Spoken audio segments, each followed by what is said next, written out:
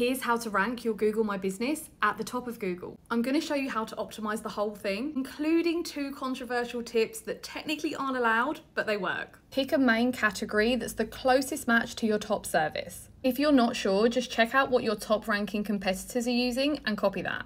Google shows businesses that are closest to the searcher, so you need an address in the location that you want to rank for. Set your website URL to a page that includes your main keyword, location, and your business name, address, and phone number.